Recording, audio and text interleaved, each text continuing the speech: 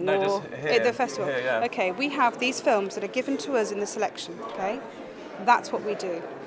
We compare the films that are given to us, and we have a responsibility as a team, as a family, to decide on from our heart and our gut, not just our head, of why something deserves something.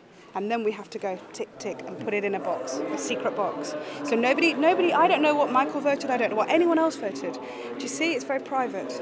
Wow. And have you got to do anything else while you're here as well? Because it was just watching films. I did go to the Biennale. I did see some art and some architecture. It was amazing. I love Venice.